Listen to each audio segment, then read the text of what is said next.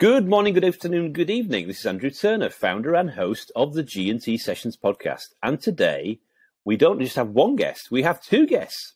Hello, JP and Darren. How are you? Well, good, thank you.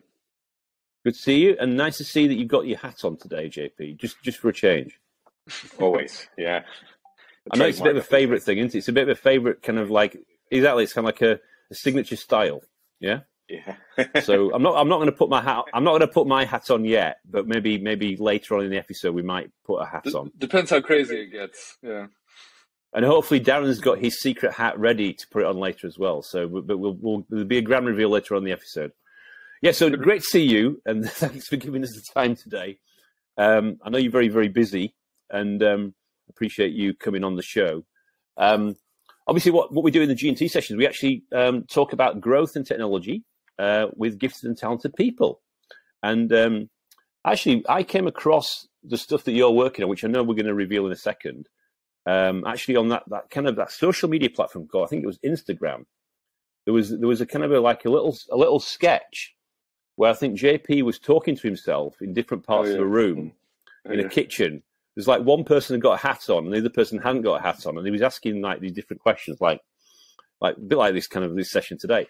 So it was very funny, though. It was a bit of a comedy sketch, a bit like a comedy sketch, but for maybe for the kind of organisations that you help out. So I thought, why not? But have a chat with you guys and see if you want to come on the show. So welcome. Thank you, Andrew. We've been told before that we're entertainers more than anything else. So there you go. Oh, is that so? So you're going to be doing the kind of juggling later, then? Yeah. Yeah, we might. Yeah, why not? So where are you? Live session. Yeah. Exactly, like fire juggling. So where are you joining us from today, then? Whereabouts are you joining us for the episode? I'm in East London. Just to keep it balanced, I'm in West London, so there you go. I know where you are. London. Well, I'm on the south coast today, so I'm near the beach. So it's not Silicon Beach or anything like that, but it's a bit stony. But anyway, yeah, no. So in terms of today's episode, I suppose one of the things I was quite interested in what you're working on is really, I suppose, it's I can see it really resonated with me about me being a founder and a co-founder of a few different businesses historically, was some of the things that your kind of I suppose your hypotheses and your thought process, and also your challenges, I suppose, to people of that kind of nature. And I suppose it really struck me quite positively, actually, that you've got kind of a fresh perspective on some of the kind of the classic conversations that seem to happen. So now, as we all know, there's this thing called the tech industry, which is now sexy and magnetic, and everybody wants to be a tech, billionaire or trillionaire or zillionaire. But how do you get there? Yeah, it's not all about the money, but obviously about the journey and how you get there as well, and experience stuff. So I suppose, starting off with, I mean, what's your perspective on that kind of point? I mean, what are you seeing in the tech scene, in the startup scene, in the people that you're interacting with? Yeah, so there's a big startup scene, I would say, in London, in UK in general, and in Europe. And we work a lot with not only with Europe but also with Latin America. And I feel like there's this myth. I don't know if it's movies or series or what, that people have like a light bulb moment and then they go and build this thing, and then, a rush of people download the app, and that is that's how you created Facebook, right? And we believe that it's completely it's a fallacy. It's just like a fantasy of a story people like to tell about how to start up. And stats will tell you that 70-something% of startups in the early stage fail because just there's no market need for what they're doing, right? So I thought it was more than that. I thought it was 90%. Yeah, well, it depends on who you talk to, right? But it's a big number. It's bad, right? Whatever it is. Yeah, it's not 1%. Yeah, it's the wrong number. Yeah, it's higher. It's a big killer. If it were a virus, it would be like, okay, should we address this one? So the way we typically start is from the back. We say, what's the point of you even thinking about building anything? What's the point of even talking to a developer? if you don't have a waiting list of people that they say they have a need for this, right? That's the starting place. And it's, it's not the easiest way to like talk to a founder and to get around it. Most founders think that, the way to get to funding is through access. Just give me your network of investors. There's so many people out there with selling network of investors and so forth. And, when you're doing that, you don't really care. Like, look at the nature of the business. You don't really care about the startup. You just want to separate the wheat from the chaff, right? And then play with the shaft to like get investors and get paid. But the way we go around it is like, it's not a process of validation. Building a waiting list is a process of transformation. By building a waiting list, you go and talk to customers. You figure out what they want. But more importantly, you change your idea. Your idea is just like a thread. I say in startup. Well, you validate your idea, don't you? You validate. But you change it also, right? You're pushed to change. We had some founders that have walked into the room. The point is the change. Exactly. Yeah. The point is the change. Yeah. And I use this analogy all the time, which is this like, I don't know if you've seen the Karate Kid movie. I love movies and I love analogies. And I use this same analogy all the time. In Karate Kid, Miyagi tells the Karate Kid, it's like, you need to paint the fence, right? And there's this huge fence. And the guy's there painting the fence in a very particular way. And it's like, when is karate going to come into this movie, right? I thought this was about a kid learning karate. That's the exciting bit, right? And he paints the whole fence. Well, it's a bit like that's like the wax on, wax off, isn't it? Wax on, wax off. It's the same thing. It's building a waiting list is the same thing for us. There is a hidden like thing behind it, agenda, which is founders that really get it and realize that what they have is the point of a thread that they need to pull from, and that by talking to people, by changing their idea, they can make it more desirable to the point that it's the most desirable it could be. Why it has to be there? Because their product is a manifestation of that idea, and the product is always going to be imperfect. So if you start here, you're going to end up down here. If you start up here, you're going to end up somewhere around here. So you want to be as desirable as possible. It stretches you. Exactly. We have this founder, the developer. He came to us. He had like this pre-thing built. He's like, I built this thing. Now we need to go and sell it. Great. I said, great. Let's do something. Let's organize 5 interviews, and you use our method, which is like what we call a test wall, which is breaking down your value proposition so that you can get real feedback from it. And it's like, just use the script. Don't say anything more. Don't ask if your brother or sister would think, when, if the car broke. Just use the script. And he came back. Yeah. So what you're saying is don't manage the interview. Basically, just let it stand on its own 2 feet. Yeah. Exactly. Especially like a landing page. Like a landing page. Think of it that way. It's like you're not there to sort of stand next to the landing page like, oh, no, that's not what I meant. I meant this other one here. Yeah. Oh, no. That button, that one. Just keep scrolling. There. That's the one. You can't do that, right? Yeah, so it doesn't stand on its own 2 feet. Yeah. Exactly. Yeah. So this guy comes back. We have this recording somewhere. He comes back, and the first thing he says is, I'm never going to lay a line of code ever again before doing this interview.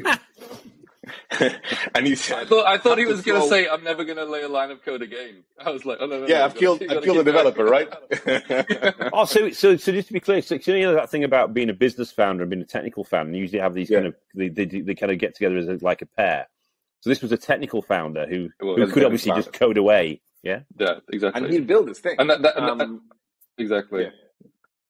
And what did he say? He said he wasn't going to do another line of code ever, or he said until...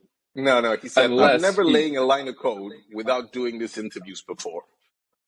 And followed by that is, I have to throw everything that I did away. But don't worry, because last night I stayed late and I built something. It's like a guilty pleasure, isn't it? It's like a guilty pleasure. Quick, hide the keyboard. It is. I think that especially as a developer, especially if you're really competent, you can build a lot. The temptation is you have this idea, and you can translate it into reality, right? So it's like that's an easy path forward to you. It's actually the path of least resistance versus trying to do interviews and go through this process of transformation with your idea that we're talking about, which actually for someone who doesn't have that experience would kind of seem a little bit intimidating.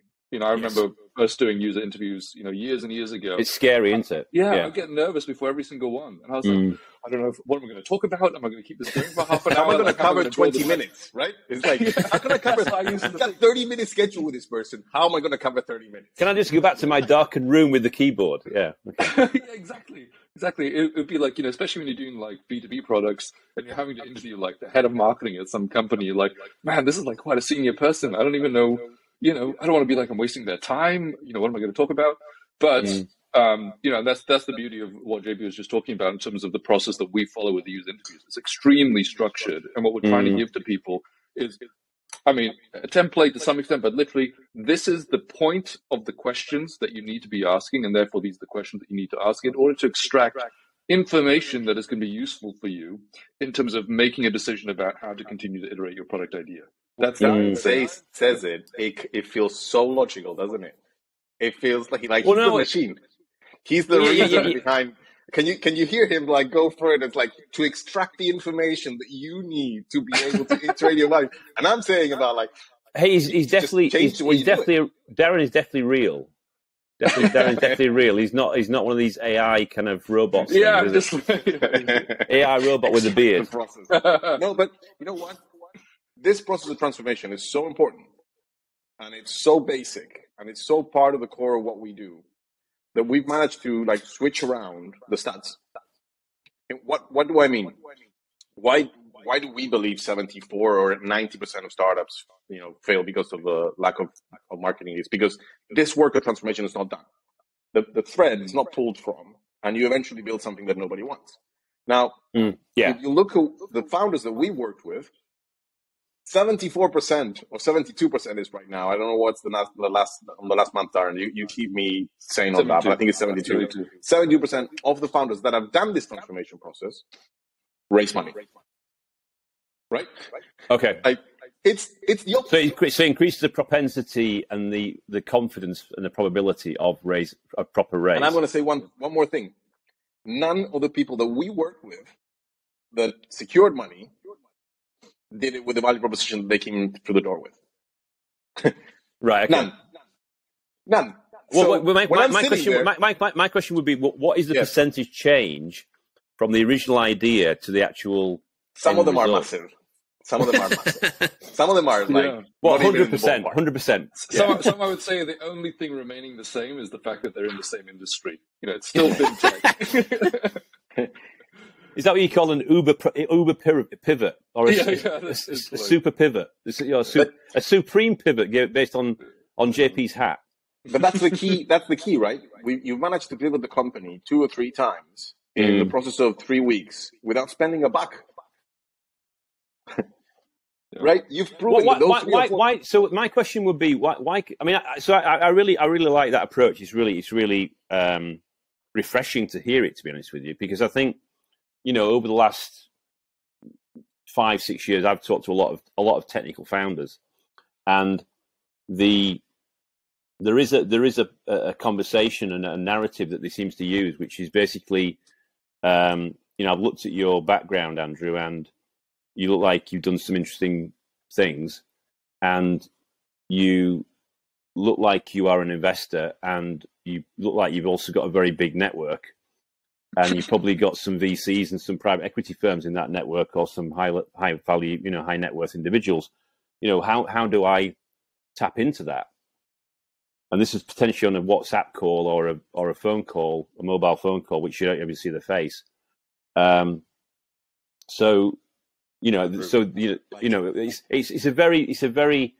a very interesting dialogue, and it's I don't know, it's a pattern that's forming. It's quite concerning because it's a thing about how do you take that forward? Because it sounds like there's a big education needs to happen for people that are doing this process about how do you approach that? How should you approach that? And how do you support them? I was a technical founder originally, so I know where they're coming from. But then I think there was life before VCs, there was life before private equity, when people just went and did stuff and built something with what I would call customer funded. Yeah, exactly. They went out and built their own balance sheet and customer funded, rather than relying on external investment. Yeah. So, but there seems to be a, I think there's a couple of things there. One is that people see investment as sort of like unlocking it from zero, but basically it's about accelerating the momentum that you already have. So the only difference versus, well, not the only difference, but the difference in my mind versus the situation just described is that instead of having to rely on the balance sheet that you're building through customer funded, which could take many years, you could acquire capital and make that journey 1 to 2 years. But you still have to have the momentum in the first place to work with. But a lot of people don't even have that much, and that's because then you take external money and then you don't have, say your execution or your traction, which I know we'll come to in a sec. Doesn't your sales plan doesn't come to fruition as you want, and your growth plan doesn't come, and then you've got this external stakeholder or stakeholders. Then how do you manage the expectation with that? Then it could get a bit choppy water. Yeah, it could get a bit difficult. Yeah. There's this belief that given that most investments are done through warm introductions, that you can get funding through a warm introduction, right? And it's the other way around. It's like the investors fund companies that are going somewhere, that have proof that they're moving and that they're going somewhere. So what attracts investment is not introductions. This is not an access problem, right? Everybody's talking about can you introduce me to someone? We purposely have access to fund, to resource, and we purposely say we don't do introductions. I don't do introductions. I don't know anyone. If you're looking for introduction, I believe that you are doing the wrong way. You've deleted all your LinkedIn network. Yeah, exactly. But it's so important. There's only one thing that attracts investors, and that's traction. That's you showing that you have the ability to generate equity value. That's it. Doesn't matter how many investors you meet. If you're not creating equity value, if you don't have traction, everybody will tell you the same thing. Andrew, I love what you're doing. It's very interesting. We love the space. Please contact me when you get a little bit more traction. We typically invest with more traction. And it's this concept of traction that it's up there in the air that nobody wants to nobody wants to define. What is traction, guys? What is it? Is it revenue? We have a very clear definition of what we think is traction for pre-seed. And that's the key thing of it. It's you need to put it down. I tell investors, I tell startup founders, stop. Imagine the day you get funded. What is true about your startup the day you get funded? Can you tell me that? What is it? You have clients, you have a waiting list, you have a pilot, you've got retention. What's the number? What's your product market fit score? Can you explain what is true about your startup the day you get funding? I don't do it just because, what do you want to have? It's what has gone funding to the other 300 million startups that get funded every day? Do you know what that is? Because if not, you're playing in the dark. This is a dark room, and you're hoping.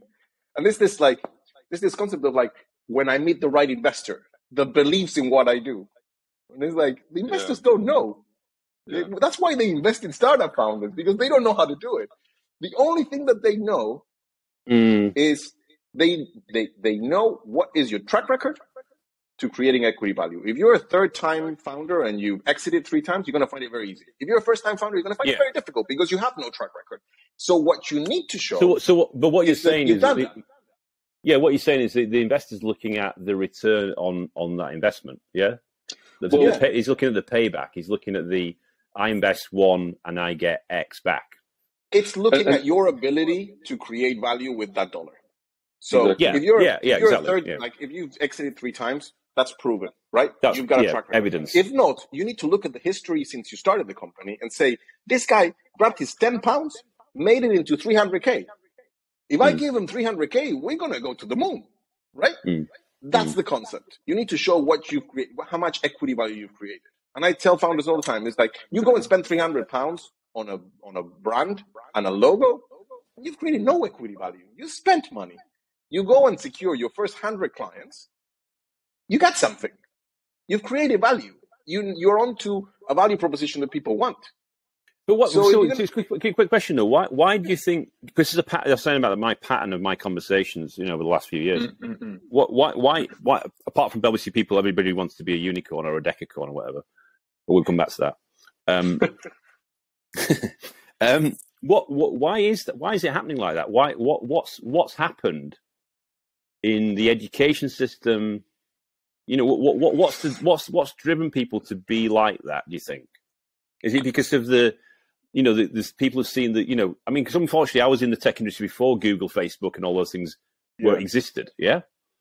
Is it looking at those tech titans and saying, I can be the next Jeff Bezos, I can be the next Zuckerberg? I think it's the way. Is that what's happening? Is that what's happening? No, I think the industry is the problem. The way we're all set up. Like, look at what, like, I'm a venture partner and a co-founder in a fund, okay? And I think the industry is the problem. Like, look at the way the fund behaves. The fund is also looking to separate the wheat from the chaff. Look at it's trying to look. I don't know. I mean, you're inside the fund. It sounds like. So, are you? Is the rationale or the investment hypothesis that you have a multiple investments and you hope that a certain number of those investments can provide a significant return which covers your other ones that you maybe doesn't quite work out? Is that really the rationale? The rationale is to look at 100 investment opportunities to pick one, right? If you think about it, the concept is the same. The accelerator does the same thing. It separates the wheat from the chaff, right? If you go to an accelerator, the first thing they will tell you is go to market. Andrew, drop everything and go to market. Why? Because they want to know if your idea gets traction or not. They don't tell you. It's like, you need to do an interview, you need to iterate it 10 times. Like, nobody goes to market and gets it done. Nobody's like, I say, Kanye West, that they record one record and then they drop it and everybody loves it, right? There's only one Kanye West in the world, right? So what I'm going at is, like, the whole industry is set up in that way.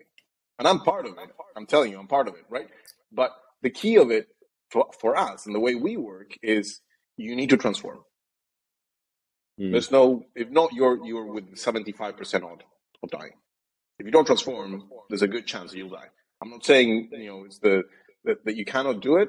Of course you can, but your chances are not, like, the chances are not with you. So what I was going to say was, the one thing that I love about the footer of Darren's emails is that it has a link to a very, very interesting video. Yeah. And actually, I would actually suggest, after Darren explains what that video is about, which links to your brand, that I want to know when your swag store is coming on board. When your swag store, because I want a hoodie sent to my house. I want a hoodie sent to my house and a hat, obviously. Yeah. Because obviously, I should put my hat on now, shouldn't I? Yeah. We should sell some swag as part of our promo. This is my hat for today. Yeah. And you said it shouldn't be a truck; it should be a motorbike. Yeah. Yeah. So could you, Darren, explain for the audience, the people, listeners that are listening to this lovely episode today, because we jumped into the meat and two veg of the conversation. We didn't really properly introduce what you're doing and what you're working on. But that's fine, right? No, that's fine. That's fine. I'm not complaining. I'm not complaining. It's good. When we talk about, right. So, Darren, what's lurking at the bottom of your email footer? Well, that we all love. I'll tell you a little bit of backstory first, which is that I literally can remember this day. It was like probably like 6 years ago, maybe even a bit more. But JP and I were both working in a mobile development agency at the time. Europe's leading, that was the claim anyway. But that was a strap line. Yeah, that was a strap line. It was good. It was good. But the point was that we were at that time. We were both. JP was the consulting director. I was working on his team. We were both we were kind of really getting into developing our, like, how are we going to help these businesses that come to us in a meaningful way. And I'd watched, I think, like the week before, this movie with Brad Pitt, starring Brad Pitt, called Moneyball. And I remember there was this one scene I was sitting through. I was like, "Oh my god, that is exactly what we do." I have to show this. I have to show this to JP. So the next morning, I was like, big smile on my face. I was like, "You got to see this." So I opened my laptop, I pulled up YouTube, and I got the scene. And I sat him down, and I just press play. It's only like 2 minutes long, and it is in the bottom of the email footer, as you say. And I remember looking at him, he was just like, "Oh my god, that is it!" I was like, "Yeah, I know that is it." Isn't it? So we actually that was like the light bulb moment, basically. If you can believe it, we actually put it in our presentation. Put it in our presentation. We pitched to blue chip companies and went against companies like IBM and won. with a 2.5-minute video of Moneyball in the second slide. Really? I'm not joking. I would just like stop talking and I would put it on. And people would look at me like, these guys are crazy. But yeah, JP carried it off pretty well and matches his kind of personality and everything. And I was in the back just like, it's good. Seems like that. You weren't saying like this. You weren't saying like this. You said it was like RMD was probably like that, but I was like, no, it's good. It's good. It's good. Keep going. So when you were working in the mobile development agency, and you use that video in there, because pitch. The core of what we thought was wrong in the industry was that there was a lot of people building for the sake of building because they could and because mobile was the future. Right? It's like the .com era where everybody just built, and we were sitting there and thinking, we need to stop this. This could have been a business back in the day when it was difficult to find a mobile developer. But now that it's not, we need to separate this business from everyone else by saying we only build things that people love.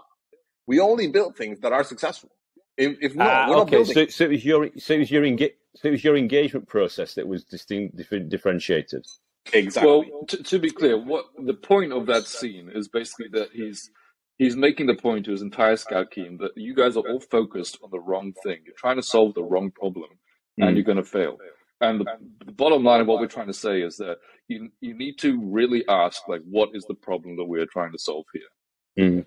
And it was a great lesson. Like, break it down, and you need to understand it in a way that nobody else. I say, the one thing a founder brings into the room when they come in, if you are an early stage startup founder, is your understanding of the problem better than anyone else. And you explain it and people say, that's so true. And I've never seen it like this before. We got some founders that walk in, like we had a startup that wanted to use artificial intelligence to identify kids that were going to get behind in school and then give them content so that they don't get behind, right?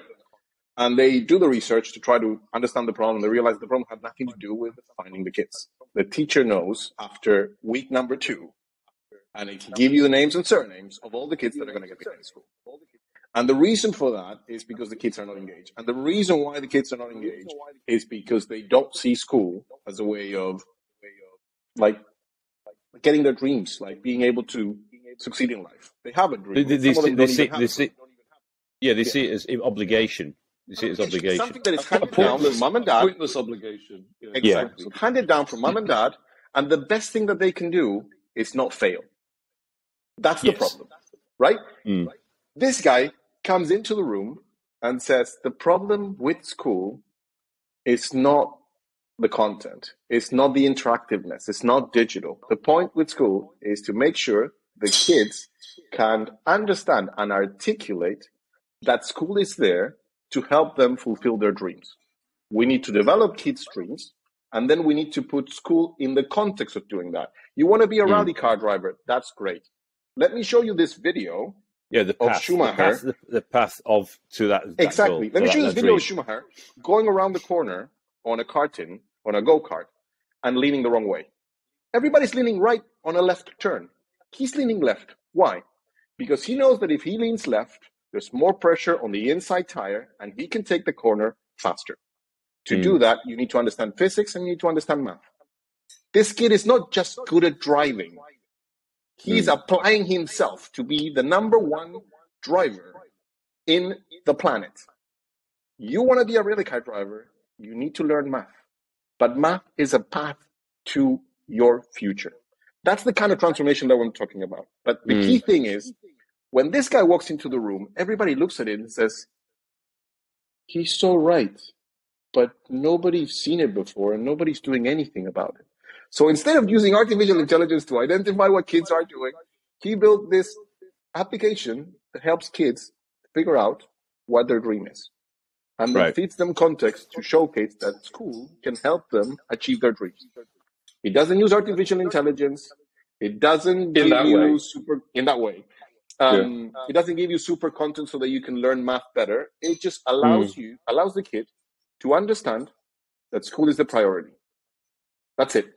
And you know how But he you did see, that? but that's a bit like it's changing the story. Yeah, it's evolving the story to be more relevant and more succinct, and Yeah, more, and to address more the real elephant, and more real. right? There's a pink elephant there, and nobody's looking at it. But just to be clear, and challenge some of the assumptions as well, I suppose. Yeah. In that case, it's looking at a completely different problem, right?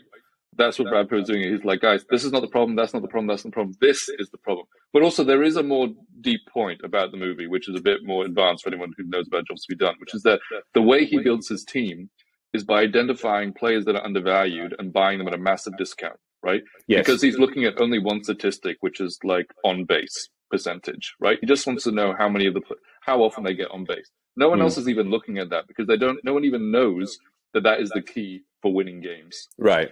So in our case, so he kind of root causes it basically. He does do that, but in a deeper way. He's also looking, like when you do Jobs to Be Done, right? You're looking at the process that people follow to get a job done, and you're looking at all the different points in that process where they struggle for some reason, why that it becomes difficult. It's time consuming, right? Yeah. And then you focus on those because those are underserved by the market right now, meaning that there are not solutions in the market that help you get that aspect of the job done well. And what we're saying is that there are also, in the same way that there are undervalued players that you can build a team with, there are undervalued needs, which other products are not focused on, which if you were to focus on them, you could build a product that would differentiate you in the market and perform better than your competitors. That is the point. Yeah. So what you're doing is you're making the product design real by saying, okay, what is the actual tangible, measurable impact they can have when you land that product in the target organization? You need to be able to articulate mechanically what the problem is. You know how many slides I get about the problem with plastic, right?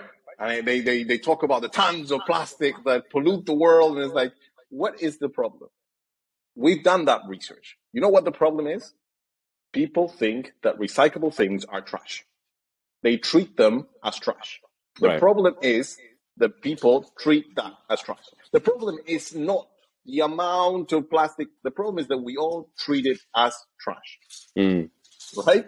And there's not enough places to take that trash. So it then starts to affect the planet. So being able to understand and articulate the mechanical problem that is burdening your customer base is the matter of being able to come up with a solution. Most of us come up with a solution before we understand that. And that's the key of the video. You guys you guys are looking at the wrong problem. You don't get the problem. You're never going to get to good ports because you're fumbling with a problem that is not there. That's why 75% of startups fail for the lack of market need because they did not understand the problem. If they did, they would have created something that people would desire. So it's basically problem insight, isn't it? It's business problem insight. That's a great way to put it. Problem insight. Yeah, it all starts with really understanding your customers. I mean, we used to have a phrase at Tesco called it's the less sexy thing that you can talk to a founder about. If I want to make money, I would never be doing this. You want to talk sexy to a founder, you tell them you're going to introduce them to investors. They have a great network. And it's like, prototyping. We're going to do a prototype, and then they're going to love it. It's going to look great. Your brand is going to pop, and we're going to use all these great colors. We'll charge you all this money to do this great, and it'll be wonderful, right? The less sexy thing that I could tell the founder is you need to go and talk to your target audience. And you need to figure out what the problem is. It's the last thing they want to hear. It's honestly the last thing they want to hear. And so I was just going to say, at Tesco, we used to have this phrase know your customers better than anyone, which is, I suppose it's very similar to what you're doing there. You get deep into your customers, what are the problems they've got, and then work out is there a product or service that can meet that. That's exactly it. That's exactly it. Yeah. Yeah, and the size of Tesco reflects that, right? I mean, yeah. I mean, it's not perfect, but it does a pretty good job. But the thing I was just going to say was that what you're saying is that implies to me that. So a quick question would be, I suppose, about do you see a difference between a business and a technical founder when you have this narrative, you have that initial conversation, and you challenge them? Do you find that their response or their level of understanding is different, or the way they tackle it is different, or is it consistently Is it a consistently a problem of a founder or co-founder that they just don't know? The main problem in my perspective is just how it manifests after that. They both feel that they have the majority of people that we speak to, and maybe not the person listening to this right now, but feels that they have the answer, right? And the way it manifests with the technical founder is that because they can build it, they go and build it, but then no one uses it. The way it manifests with the business side founder is that they're panicking because they have no way to build it, and they're going and asking everyone they know and their sister, hey, can you build this thing for me? Rather than doing what we're talking about, which is getting evidence of interest with a waiting list. So in both cases, the root problem is the same. They just manifest in a different way because they have a different skill set, right? Business founder is blocked because they can't build, and the technical founder is not blocked, so they build, but no one uses it. So, and it's rooted. Build it and they will come. Build it and they will come. Yeah, exactly. Building and they will come. We had a slide of that. We did have that by slide. The video. the Kevin Costner poster. We had like 4 different scenes of 4 different movies to make the point. And there was this like scene of Kevin Costner and just the soft voice going, build it and they will come. And I would stop the video. I would say, that is not true. To pitch to you back in the day, Andrew. Yeah, you would. That's hilarious. This is in your mobile. Oh, right, okay. This is in your mobile. So you see, you're still. This is the thing is, we're now, into this episode, and you haven't actually. It's quite funny. You haven't actually told the audience what your business is called. Yeah. But obviously, for all those Moneyball Brad Pitt fan people, they will know the answer to that question already. You see, because at the end of the scene, when Brad Pitt has given his whole speech and he's explained everything that's wrong with the world, so to speak, there's this one guy who just was lost about 2 minutes ago into the speech, and he just kind of pipes up and goes, "Who's Fabio?" And it's just like, he starts the speech. It's quite cool because he starts the speech and goes like, "You're all sitting there as if you're looking for Fabio," trying to make a point and moving on, right? Like, and then he goes like, it takes him about 3 minutes, and I know it's 3 minutes because I played this in front of a room of 12 people, and I'm counting seconds there, thinking, "Fuck me." Are you going to bomb? Are you going to bomb? Exactly. And then right at the end of it, someone goes, "Excuse me, who's Fabio?" They go caught in the first 3 seconds of this 2.5 minute speech of this guy explaining what's wrong with the world in his world, right, in his industry. And that's what the way like we see it, right? You got caught at the beginning. There's so much transformation to be done. There's so much that you need to understand about the problem and change to be able to succeed. It's kind of getting intimate with the problem, isn't it? It's like walking the corridors and walking in the shoes of the target customer and really understanding that from a qual and quant point of view. Is that fair? That's exactly right. And the key is that, as far as like we're concerned, we look for many, many different tools and frameworks that would help us to do that, right? And there's a lot out there that are not very effective at all.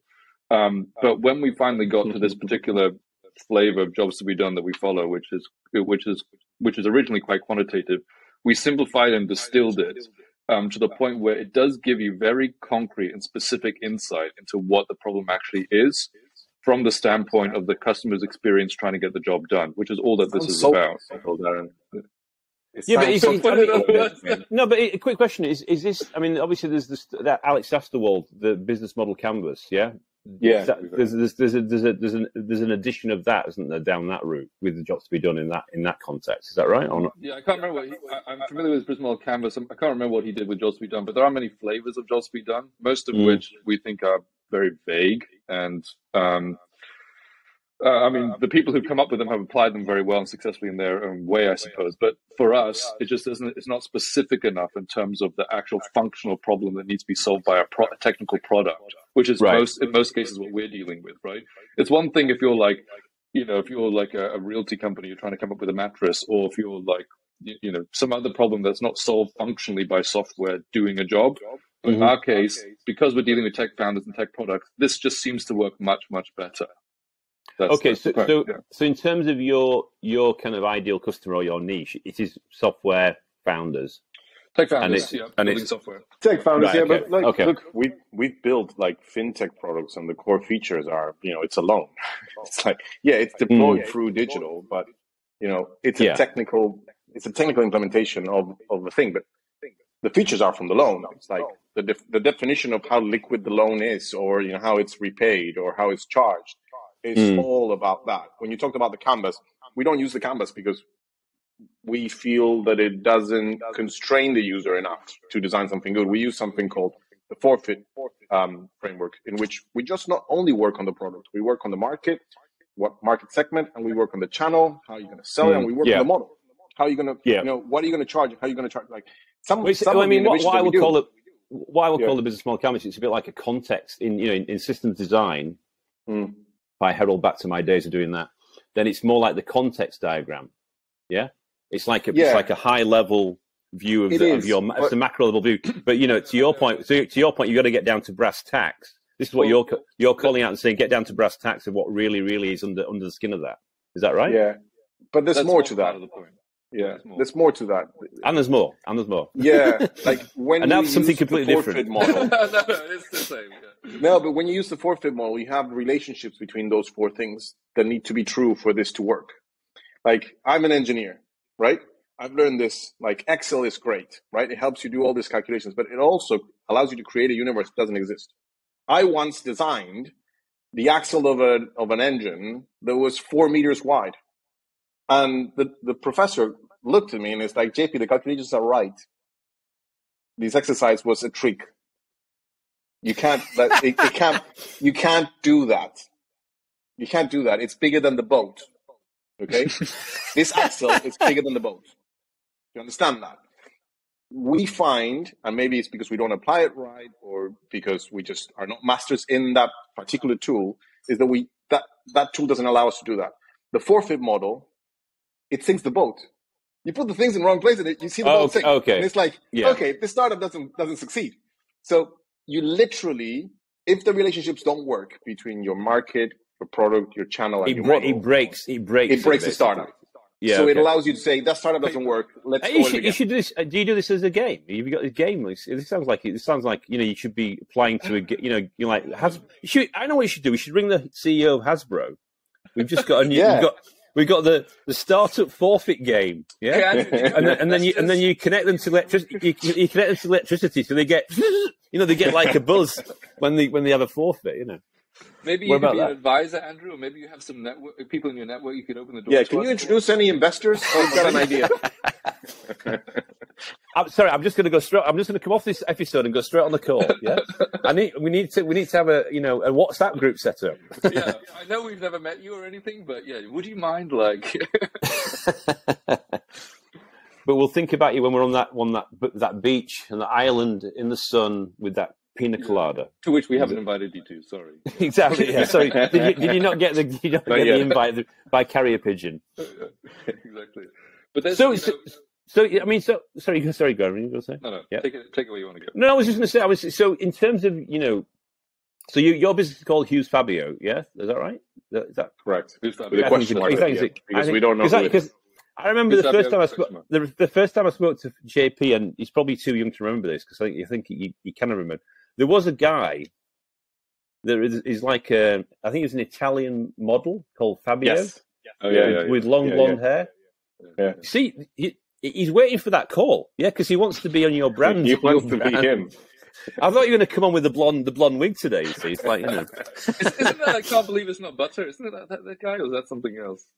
Isn't that guy? No, that's a special TV station you're watching, Darren. Yeah. No, but so I mean, so your mission, I suppose, what you're saying is your mission is to help software founders to get to crack this problem. Yeah. Or educating to crack this problem. Is that right? Yeah. Well, we believe in a different way of starting up, and we believe that not 75% of the startups need to fail because of lack of market need. We believe that any idea is good if you pull from it, right? If you pull from it, if you listen, if you understand the problem and come up with something better, it's just a stepping stone. We don't believe in, what's that movie Tucker that the guy creates the hula hoop and just like that's a thing, or is like the Back to the Future, right? That Emmett Brown hits himself with the sink and it's like, I don't know what transformer. It's like that doesn't exist. it's all a myth, and it's great for Disney. You know what you've triggered me now. You see, you've been such a movie buff, JP. You know what you should do.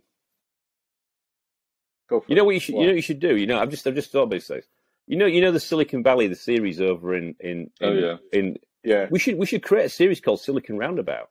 Because it's not far from where you guys live, right? That's it, you know. It's like it's the evolution from Magic Roundabout, with Dougal and all those different characters, yeah. Yeah, there's so much myth. We just co-created on this episode the next blockbuster. If you keep opening your investor Rolodex for us. Ba-boom. So that's what. No, but what I'm saying is, the thing is, the logical extension of your business is to make the movie. Yeah, you've written the book. You've written the book. So what you should say? So you've written a book, guys, haven't you? Which obviously people, right. Which people. When we publish this episode, obviously we'll share the link for it because I've read the book and it's very, very good. Actually, it's not that long actually, but it's very to the point. There's no mucking about. Fluff. I was able to successfully edit JP. It's fine. Yeah. There is absolutely no fluff in it because I particularly am dyslexic and I find books very long-winded. Very long-winded. I find any article long-winded. It's like, what's the point? Like, right? Give me the point that you're trying to make. Yeah, but you see, what I find with your articles, you put pictures of movies in or pictures of cartoons in. I've seen this one about eating the strategy or something. I think you had The Simpsons in it the other day, didn't you? Is that right? Yeah, that's right. It was Bart playing when he plays like 8 different people at the same time, and he loses checkmate to all of them in the second move. And it's like, this kid's playing to 8 kids at the same time, and it's like checkmate, checkmate, checkmate, checkmate. It's like, everybody can play it. The question is, can they win? So I mean, that kind of part of the episode has been very interactive. I mean, in terms of obviously what I want to do is dig a little bit into your backgrounds and what we talk about in your background. Because it sounds like before we jump in that, you've got real names and you've actually got other names, haven't you? So you've got superhero names. That's right. Superhero names. Superhero names. Okay. So do you want to explain to the audience what your real name is and then what your superhero name is, then, and why is that? Well, I can tell you what the superhero names are, and you can kind of guess who you think is who. But basically, it's reason and passion. Probably obvious by now which one applies to which person. Not least because of JP's earlier accusations. But but I can't even remember how we came up with them or when we came up with them. I don't know. Maybe you remember, JP.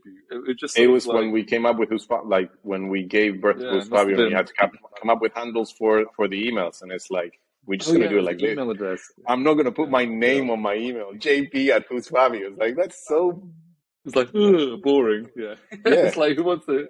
What are we? I did manage to convince JP that his email couldn't be the future at Who's Fabio.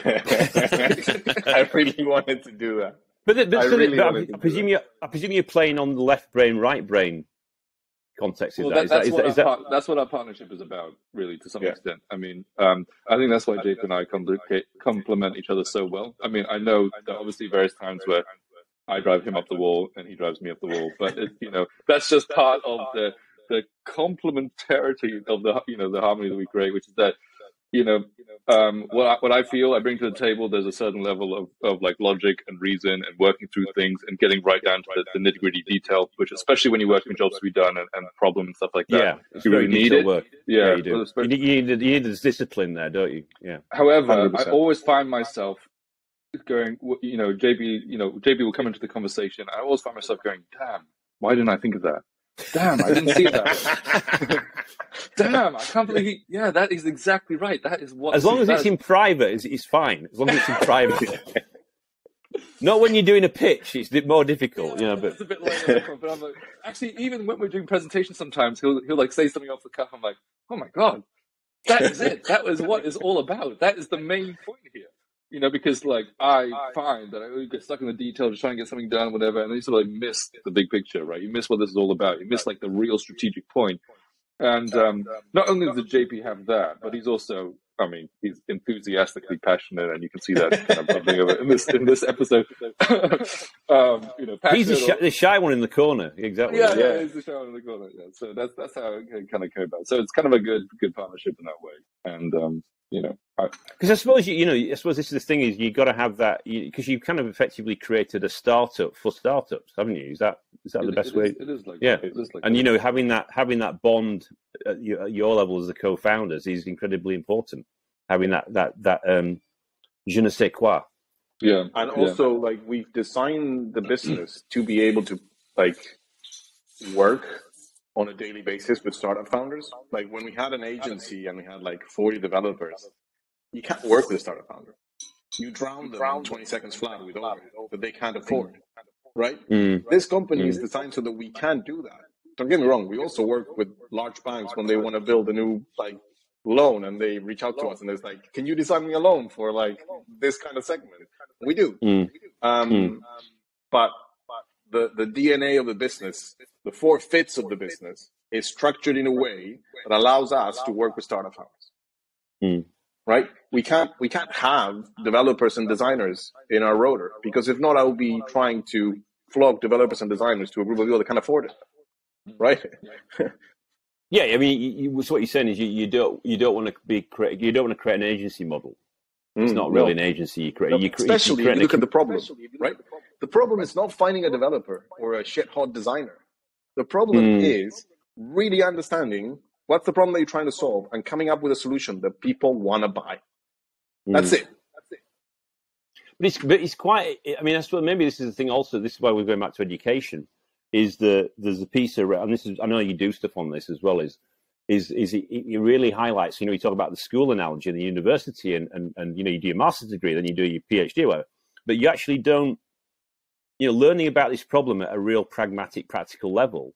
It says that all these people are graduating, and they then they see, the tech industry is very magnetic, very sexy. I'd like to emulate. I'd like to do X, Y, Z, ABC. And then the barriers to entry are very low, but then they kind of stumble or they don't really know what to do. So I suppose what you're doing is you're providing that bridge to help them on that first chapter to get going, which I think, and maybe they have. Do you find that they've kind of been out in the wilderness a bit before they come find Who's Fabio, or maybe because your Instagram ads are obviously just piling in there, like, please let me in the door, let me in the door. Oh, sorry, we're full. No room in the inn. We don't even call it we call it lost in the desert, the startup desert. There's so much content. There's so much stuff to consume. There's so many tools and so many books to read and so many, we've read a lot of them, right? And there's so many founders lost in the desert. And the reason why we call it lost in the desert is because they walk around in circles. And it happened to me that 3 months go by and you sit down and it's, why are we asking ourselves the same question we've answered 3 months ago? I thought we had the answer to this one. And it's because you've gone in circles. It's because you've not used a method like the 4 fits that allows you to see that the thing is sinking. So you move ahead with something that eventually you come all the way around and it's like, so you don't gate. So what you're doing is you're moving forward because you think moving forward is progress rather than actually doing the actual proper work each stage. Is that what you're finding as well? Yeah. And the way people also articulate progress in this space is just like, I've had presentations of founders that articulate traction as they've been accepted to this accelerator or they won this prize from this bank that does this thing. And it's like, no, the only progress, the only traction that you can get is from your customers saying yes. And you being able to show that what you're building has merit. Like there is no validation in a group of people that are not your target audience saying that they like your startup. There's no validation in getting funding because even funded companies fail. There is no. Even if it's like we got 3 million of funding, that's great. I mean, if they get funded, then it becomes even more amplified and it potentially impacts more people, doesn't it? Because they've probably hired a lot of people and they're probably having to manage the shareholders as well. It becomes a lot more difficult. Complex. Yeah. But I just want to bring it back to one other thing, which, you open this episode talking about that ad you had seen, right, on Instagram or whatever, which was JP, 2 characters. The point of that. This is like his own little movie, isn't it? Yeah. Which I directed. I'll take credit. I directed. But basically, the point of that is to get people for a moment just to put a different hat on, not the startup hat on, but the investor hat on. All right, forget your startup founder for a moment. Imagine that you're a startup investor for a moment, and you've got 150K, right? Let's walk through these two startups, A and B, and let's consider which one of these you would actually consider to be a more compelling investment, right? And just think through the process, so that when you're back in your startup hat again, you can think, oh yeah, okay, now I understand what I need to do to actually appeal to an investor and allay their concerns or mitigate the risk that they would, that would be holding them back from saying, yeah, this would be a good investment. Because there's like the cause and effect that's sort of been lost. I don't know like where it's gone. Totally. But, it's you know what? Yeah, the way I explain it is see it through their eyes, basically. Exactly. Yeah. Exactly. It's like, what are they buying? Have you thought about what they're buying? There's this concept. We get lost in the desert. Successful startups have a shit hot name. Let's get a shit hot name. Successful startups have a shit hot website. Let's get a shit hot website. Oh, all the .coms have gone. Let's get to .io. Yeah, exactly. Yeah. It's like, no. You need to try to understand what is this person looking for, right? They've got this capital, and their job is to deploy the capital to generate equity value. They want to generate value. So what you need to show is your ability to deploy capital and generate equity value. How do you do that? If you have a history of starting up and you've done exits, you talk about that. If you don't, if you're a first-time founder, you need to talk about the time since you started the company till now. And you need to show them that you've created equity value. But you need to communicate to them very clear that you're not here to create your startup, you're not here to pet your product, you're here to create equity value for them. That's it. Most startup founders that I meet as a venture partner for early stage startup in Latin America fail to communicate to me that they are here to generate equity value. Right. It's massive. What do they say then? What do they say they're doing then? They talk about the startup. They talk about what they're trying to build. They talk about their vision. Don't get me talk wrong. about Some the of them technologies I they're going to use. Sorry? Some of them I backed. I'm not saying that, but right. As a venture partner, I see a founder walking into the room, and in the first 5 minutes, they understand my business, understand what I'm here to do. We get along. Immediately they communicate, let me show you how I created equity value since we started. I got 3,000 people on the waiting list. I created a pilot with 50 of them. They're doing great. They want to pay and stay for the next 6 months. Okay. That's where the conversation finishes. And I go around and go to the GP and say, I think we should back this guy. Why? Because he gets the game.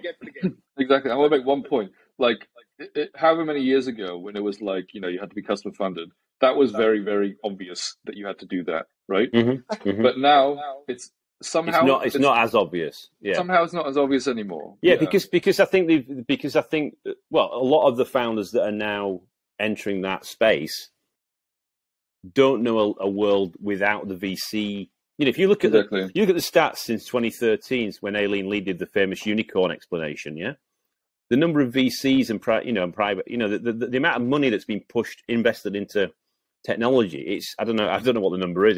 It's got so many notes on it. Yeah, exactly. That's the thing is, even if you look at the number of venture funds that have been created since 2013, it's in the last 10 years, it's astronomical. The number of unicorns, there's a unicorn tracker. Yeah. I need to look at that. I think there's about 900. Is it 900 unicorns? Or maybe it's over 1,000 now. But I think it's over 1,000. Yeah. But yeah, it's. I suppose the question for me would be, the trend there is grow and build a unicorn, build a sizable business at any cost, fund it through third-party investment, i.e. external investment. Third-party investment is there's just speed. There's some kind of you need to be going somewhere, right? People don't invest in ideas; they invest either in founders. When they say, "No, I invested in an idea stage," they invested in a founder. They don't invest in an idea. And you're pre-seed. You need to show traction. You need to show that you're moving somewhere. You need to show that you can create equity value. That's the bottom line. there's this like concept of, if you meet the right investor, they will back you because they believe in what you're saying is true. And it's like, it's not about what you're saying is true. It's about your capability to execute. And your capability to execute has to do with the things that you've done in the past. That's it. Yeah. And I think the point here is also that we're not saying that you need to be profitable. We're saying that there needs to be evidence of interest and real traction. Mm-hmm. That is what we're talking about. There needs to be, you need to have momentum as a business, because some of these, like even these unicorns, some of them are not profitable yet and won't be for years, but that's just the nature of the business they're in and the kind of market, what you have to do to dominate and stuff. We're not saying that the issue is profitability. We're saying that the issue is that you have no evidence that anyone wants this. You have no evidence that you've been able to build a product that people adopt. And is there a market need? Is there a market need? Yeah. Think about like your challenge as a very early stage founder. What is it? What do you actually need to prove? Like JP said, what needs to be true that day when you walk out of the room and you've shaken hands with an investor who's going to make that investment? Andrew, people by the are not way, really thinking about it from the investment standpoint. Yeah. Behind that first challenge, which is making sure that people really want this, there's 8 of them that we look at right after that. It's not just that one. But if I go through them all right now, you're going to be overwhelmed, right? But there's a lot of challenges about designing a product that is engaging. Give me that tidal wave. I love it. Well, the second one is, okay, you've designed something that people say they like, right?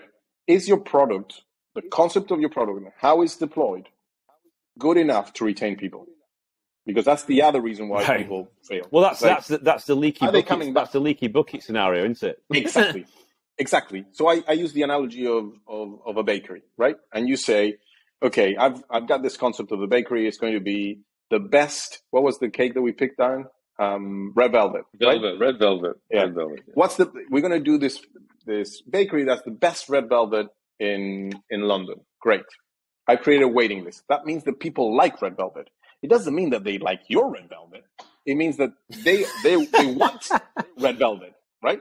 Then you need to bake the red velvet, and you need to sell it, and you need to track how many people come back to buy that red velvet again. Not the first time. Yeah. But they come From back. you. From you. Yeah. So that's the second challenge, which is the pilot, is this concept of, have some kind of indication of retention. Because if you have a leaky bucket, your forfeits are never going to work. So the first thing is, let's spend all the money on acquisition, and then within 1 year, they're all gone. Yeah. So the first concept is you have something that people want, and then you prove that your product concept has merit to retain people. That you are trending towards product market fit, and you can track product market fit, and you can mathematically show what your product market fit score is. This is not an obscure concept called product market fit. This is a very clear. What you're raising is adoption and stickiness. Correct. Exactly. Adoption. Yeah. And what is adoption? The way I describe adoption is something very simple. Rather than collecting dust on the shelf. Yeah, so to speak. If how I communicate adoption, I asked Darren, where do you buy red velvet? It's that place down on Flavortown on Fulham Road. That's adoption. If they use your name after the word red velvet, that means that person buys red velvet from you and communicates you as a solution for red velvet. Right? So for us, the first challenge is your concept able to attract people? Is this something people really struggle with and really resonates with that target audience? The second one is your product concept, because there's 8 million ways of solving a problem, right? What is it? There's 100 ways to skin a cat, right? It's like you can come up with any kind of solution that you want. Cats have got 9 lives. Yeah, there's lots of stats we can come out that I'm sure that Darren would have either underpin or not. So the second one is, can you even retain people? And then the third one. Well, can you retain people, or can you have a repeat purchase? That's what you're saying. Yeah. Exactly. And the third one would be for us is like, you've got a long track ahead of you. What's your plan? And it's not about a financial plan that shows that in year 5 we're making a lot of money. I'm talking about how you're not going to bleed to death. I'm talking about you can't build Rome overnight. It's not possible. You're not Kanye West. You cannot get 12 hits one after the other. you have to chop up your challenges, and you need to take them one at a time. And each challenge that you achieve enables you to move the company into a different position. Your company will morph into 3 or 4 different types of companies until it gets to where it's going. You cannot build company 8 from scratch. You need to morph into the different things to prove investors that you're not going to bleed to death, that you don't need 300 million. So what you're saying is how do you create a sustainable business model that actually can grow and grow profitably over time, and then switch and find the next stage of the company? For us, it's very important that you're not trying to build the ultimate thing from one go. We're gonna be drawing out a very favorite chart that I used to use called the Ansoff matrix next. Tell us more. I haven't heard about that. Tell us more about that. Well, it's like the kind of, existing products, all new products, existing markets, new markets. It's this kind of growth matrix. Yeah, I see. Yeah, it's one of those. The ones we do it in a similar way. They usually see on PowerPoint decks. It's like built into the template or something, isn't it? Paying by numbers. Yeah. The example I love, and this is very controversial right now because he's not very loved by. But I'm going to actually bring out a game. I'm going to bring out a game. It's going to be called the Ansoff game. You see, the next thing actually, we're going to get Hasbro. We're going to get Hasbro on the next episode, right? And then we're going to bring you guys back on. And we're going to do this grand reveal with the forfeit game and the Ansoff game. Yeah. Sorry, this metamorphosis thing is so real for me that you can see it in the wild. And I'm going to use like a example that takes it all the way to the end, which is like Tesla's secret master plan. You read Tesla's secret master plan, and he is literally articulating how he's going to change the company from a company that initially builds a very fast roaster, electric fast roaster, to, a company that takes over an industry. And you think about it, and it's like, wait, the ultimate objective of this guy is to accelerate the adoption of this completely new energy ecosystem and economy. And he's starting with what? A roadster that goes really fast and faster than a Porsche? That doesn't make sense. They should start with batteries, or they should start with like solar panels. And it's like, no, let me explain. There's like 28 chess moves that gets me there before I bleed to death. Yeah, exactly. And the reason that company is so valuable. Yeah, go ahead. Sorry. No, he's created that high value. He made a splash by creating the high value proposition, and then he's building out a portfolio. Isn't he? He's building like a whole.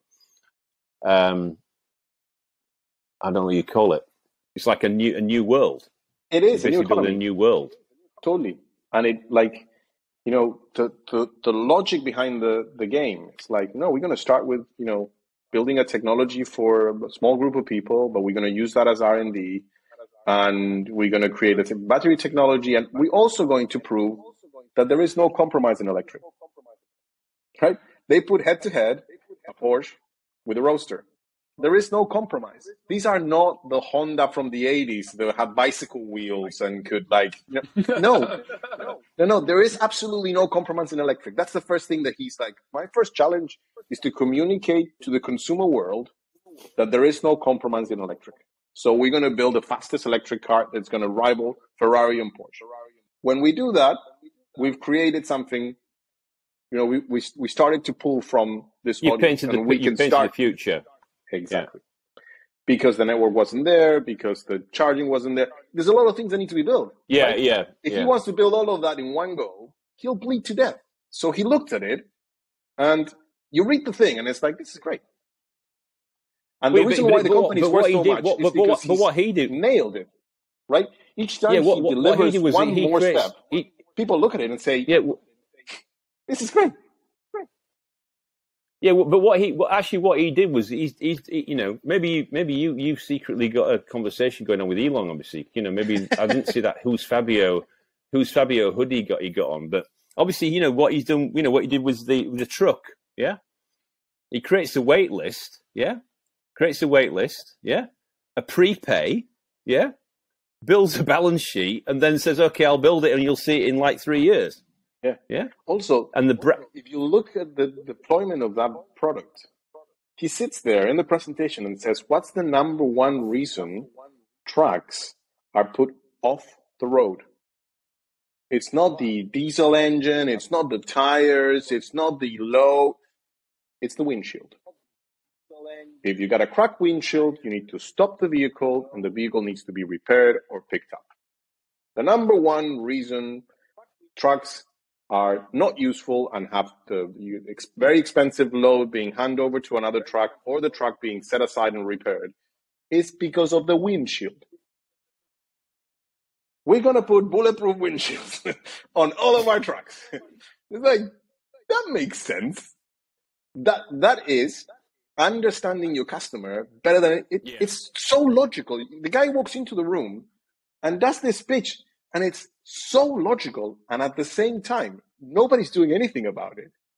It's like, how can it be? But what I thought was really, really, really interesting, and obviously I've worked in the open source industry as well, open source software.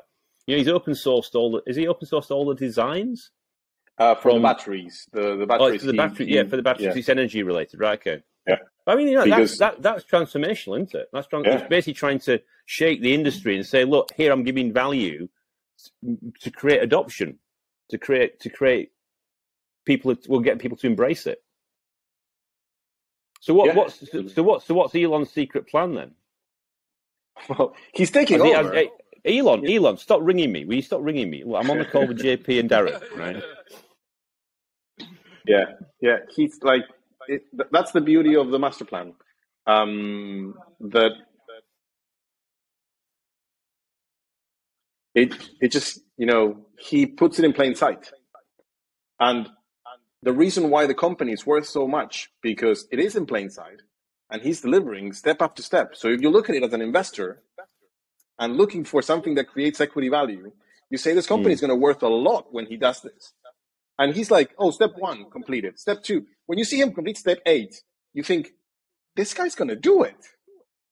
He knows and understands the investment industry so well that he puts his secret master plan available for people to read, not because he's trying to be cocky, because he's saying, look at me. And if you don't believe me, I'm going to deliver one after the other. That's why the company wasn't making any money. And it was the top, the most valuable company in the world. Why? Because people looked at it and it's like, I want a piece of that. This guy's going somewhere. I mean, what he's kind of bucks the trend of the, he's a very accessible, he goes on Twitter Spaces, and he's like doing, AMA basically. I mean, he's a completely accessible kind of individual. One of my, I don't know if you've seen some of my other episodes, but Dennis Tudor, who came on, he's based in Switzerland, and he's basically, he worked at SpaceX with Elon. He's known as Elon, and he's working on the SwissPod, which is basically the new transport system, with that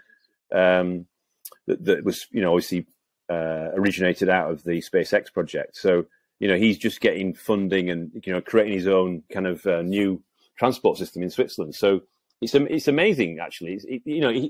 Elon, I suppose, is truly a person that's actually mapping out a vision and executing on the vision. Yeah. And building a personality and kind of playing with things like social media platforms like Twitter, like it's just like part-time. But also switched on to understand what investors are looking for, right? It's like there are 4, maybe 5 huge players in that market.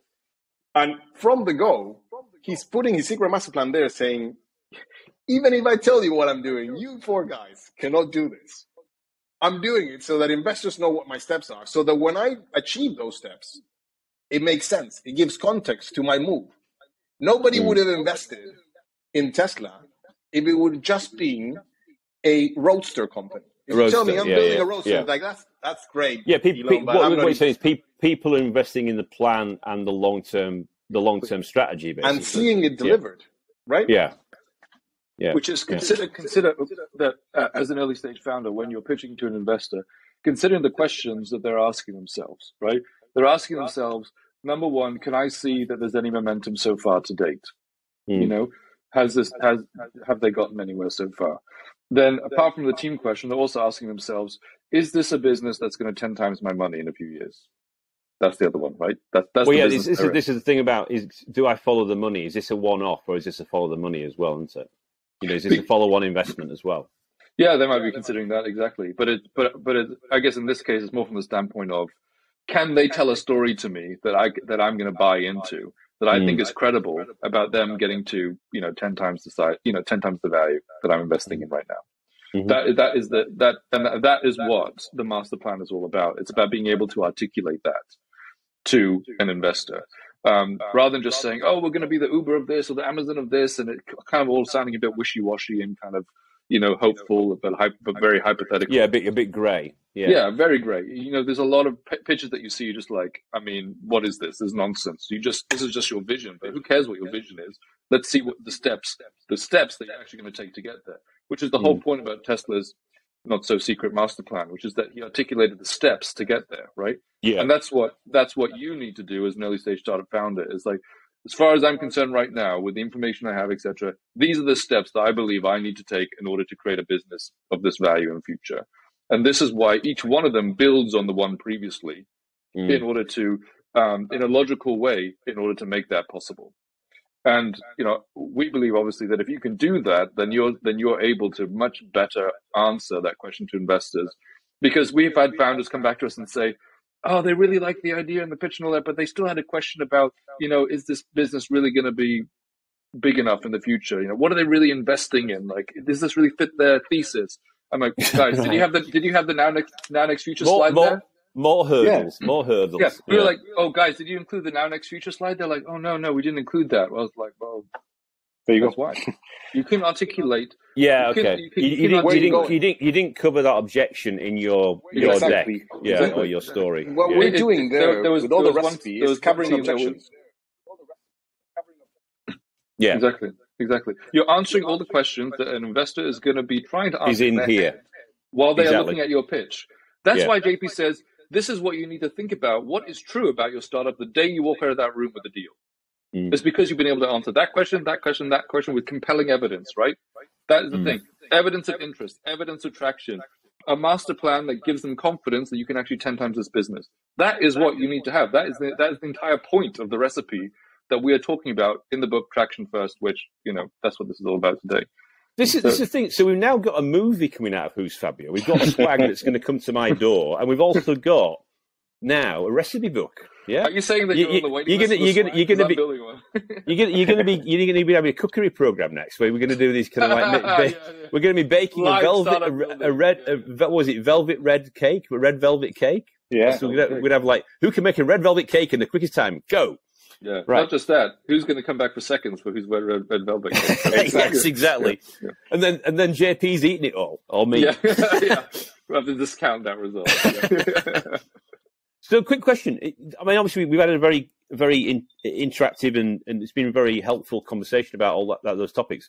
Do you think it applies to B2B and B2C, or just B2C, or just do you think it applies to both types of both types of business? Yeah, definitely both. They're just like different parameters that you would apply, right? I mean, if you're building a waiting list for B2B, it's obviously very different to building a waiting list for consumer. I mean, getting 5 like SMBs on a waiting list, or getting 3 people with an LOI, or getting 2 pre-orders, is the equivalent in our mind versus a waiting list of consumers of like 1,000 people for consumer products. Yeah. Right? Yeah. Because all you're trying to show is that there's evidence of real interest. And what does that mean in your particular space, whether it's B2B and even in your particular niche? Because even in consumer, if you're in a very small niche market versus something massive with wide appeal, obviously having 500 people on a waiting list at each one is not equivalent, right? If you're talking about a very niche market of like, some very small interest that people have, like sailors is obviously a very niche market compared to a social media product with massive appeal, right? This is what we're talking about, something completely different there. But having a few hundred sailors on a waiting list is really good, right? That might represent something meaningful in that industry that we're talking about. Versus if you've only got 300 people on a waiting list for a widely appealing social media product, it's like, well, that's not really that compelling. Yeah, it's not. Yeah, it's not significant. It's not proof. I've just thought of 2 more ideas. We've got a movie swag. red velvet cakes. When you were talking about waitlist, I was just thinking about a nightclub. Yeah, and we could have a retail store because obviously, you know, London, you know, people like to queue in the UK. Yeah. So there's this famous Japanese. It's like a conglomerate. T-shirt. It's like the Who's Fabio conglomerate. The empire is being built. The empire. No, we'll go down the Star Wars route then. No, we don't want to go there. No, it's not the Dark Empire. Yeah. It's back to JP's movies. So to kind of bring this kind of episode to a, and I can feel like you're going to be coming back on the show in the future, actually, you two, because it's been very entertaining today. What are you most excited about in 2023? Darren, do you want to go? JP's passion, so I'll let passion begin this one. Like, we've been working in the space for a long time, and I feel like this year is like, we wrote the book as a way of like trying to reach more founders and to help more founders, and we think that that's a great way of, you know, making sure and communicating that there's a better way of starting up. What we want to achieve this year is to be able to help and reach like scalable amounts of founders. Like in the past, we've worked with like, you know, 10, 15, 20 founders at the same time and so forth. The book, the program, everything that we've built is designed so that more people can access a way of starting up that is not about struggling, and it's not about, you know, 1 in 100 making it to the other end. We want to get as many people out of the desert as possible, right? There's a lot of people lost in the desert. Our objective of this year is getting you are the many Oasis. There you go. It's a band. It's like you are the Oasis. It's like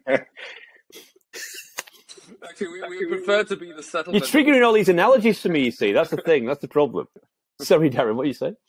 I would prefer to be categorized as the settlement on the edge of the desert where you're finding freedom. Yeah, exactly. Okay.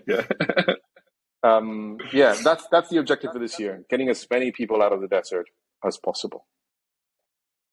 Yeah, exactly. And for us, I think that means sharing the book with a lot more people, but also being building our community off the back of that book, which we're doing as well, of startup founders who are all working together with a single common goal of getting their startup off the ground and raising their first round of funding by implementing the recipe. That's what we want to help everyone to do. That's the way that we're offering, right? And that's what we wanted to articulate in the book and offer to people as, you know, what we believe is a better way for them to start up, a better way for them to reach their goal with their tech business, to be able to build something that will attract investment so they can make this idea they have a reality, right? I mean, it can be a very fulfilling journey being an entrepreneur, particularly a startup founder. And we want to offer this path to people that, you know, is the distillation of all of these different frameworks and tools and books and other things that we've read, 90% of which we've thrown out, the rest of which we've distilled and simplified into a way that we know that people can follow because we've seen it again and again and again. And as we said, you know, 72% of the founders in our program who follow this recipe go on to raise at least 100K or more. And that is we've got founders that are 15 years old and secured 100K. Yeah. Think about that. And it's not they secured 100K because they met a lot of investors. They secured 100K because they implemented the recipe, because they sat down and it's like, I got 3,000 people on a waiting list. I have 150 of them on the product pilot, and 50% of them are still there and would like more. Can you please help me build some more? It's a different pitch. Yeah. It's a couple of points just triggering in my head. It's like, it's not burn the boats, it's burn the books. Maybe that's what I take away from the... Yeah. It's like Guy Fawkes does this big bonfire outside JP's and Darren's house. That would make a great ad on Instagram if we just got all these startup books and we just like put them all in the bonfire. Like, what, burn the books? Burn the books, sponsored by Waterstones. Yeah. Burn the books while trying to get people to read a book. Right? Audiobook. Yeah, exactly. You could burn traction. You could like big boxes of traction. You just put in, no, maybe not. No. Sorry, that's the wrong marketing campaign. No, I have had. I don't know if you know this, but I don't know if you've seen him in. So I have had my youngest guest was 14 on this show. A guy called Mike Wimmer. He's been on the Ellen Show, and he's a startup founder actually of 2 startups already. And he's called the real Tony Stark. He's like a boy genius. I mean, a brilliant guy. And what I'm excited about is at some point in the future, I will get my two sons, Ben and James, on this show with Mike Wimmer. And Mike has actually said, I'll come on the show. When my sons found out that actually Mike could be on the show, he said, what? Somebody younger than us is being on the show? I said, yeah, you need to come on the show. So anyway, that's what I'm excited about. At some point in the future, they'll come on the show. Anyway. The way we finish off most episodes, actually, a couple of things was, I suppose, what would be the, I don't know, you've dropped a lot of, I know some people say value bombs or, a lot of value in today's episode. So I appreciate you and thank you for doing that. What would be, if you were going to summarize it into some, a couple of points to wrap up the episode today, how would you articulate that? What would be the kind of the main big takeaways? Apart from, obviously, looking forward to the movie and all those other things we talked about in the future, and the swag, particularly the swag. But what would be your final takeaway comments on today's episode? And Darren can do another one. How about that? I wrote an article last week that says, stop, drop, and build a waiting list. If you take anything from this conversation, if you're an early stage founder, that it's pre-seed, meaning you've not done your first round of funding and you're looking to build your product, I would say stop, drop, and build a waiting list. Do not try to build your product. What are you dropping? Are you dropping the mic or dropping the keyboard? Drop everything that you're doing. Exactly. Stop, drop everything. Give me 10. Give me 10 press-ups. Yeah. Drop everything that you're doing. Right? Stop and drop everything that you're doing. Stop your conversations with investors. Stop. If you don't have a waiting list, you don't have customers, build a waiting list. Don't do anything else. That will be my message. Exactly. Yeah. Thank you. I really want to dilute that message, actually, because I think that's one of the most important ones for people to take away. And, it's basically think in terms of traction first. And, if you haven't got a waiting list, that's the first thing you can do. If you do have one, the next thing is the working product pilot. And just remember the 3 ingredients of the recipe, because those are the questions that the investor is thinking if you're going into that meeting. And if you don't have that, it's going to be much, much more difficult for you to get your startup off the ground, number one, and number two, raise that first round of funding. Fantastic. A working recipe. Working recipe. We're gonna do the next episode when you come back on the show in a kitchen. No, I'm joking. Well, we actually do film our video shorts in JP's kitchen. Oh, that's right, you do, don't you? Yeah, sorry, that was my first experience with JP. Yeah, we're in the kitchen. He didn't have an apron on, but maybe that's in the future. We should get some Fabio aprons. Now that would be. Okay, so in terms of finding out more about what you guys are doing, obviously for people that are listening to today's episode, what's the best way of obviously apart from hanging out in kitchens, but what's the best way of finding you guys and knowing a bit more about what you do and how they can collaborate with you? Yeah, just typing Who's Fabio on Google will do it. I don't think there's another company that's called Who's Fabio with a question mark. So just type that in and just go into the website and we explain everything that we do. So natural search, bang, straight at the top of the search. Okay. Who'sfabio.com, people. Who'sfabio.com. Read a little bit about it. If you'd like, get the book. And then, we're building a community of like-minded founders who are implementing the recipe, trying to get their startup off the ground, raise the first round of funding. That's what we help you to do. Yeah. Read the book. Okay. And if you think that that's the way for you to get to to get out of the desert, get involved. If you read the book and you think it's interesting, but it's not for you, please don't get involved. We just want to work with people that think that that's the way to get out of the desert. Why? Because we know it's the way to get out of the desert. Yeah. Okay, well, that was Juan Pablo, JP, and Darren from Who's Fabio. And thank you so much for coming on the show. It's been an absolute pleasure. Andrew. Great to be here. Thanks for having us. Thanks and that was Andrew Turner, founder and host of the G&T Sessions podcast. Tune in the future for another episode of Andrew and JP and Darren in the kitchen. No, we weren't in the kitchen today. But no, thank you for joining today's session and catch up soon. Thank you very much.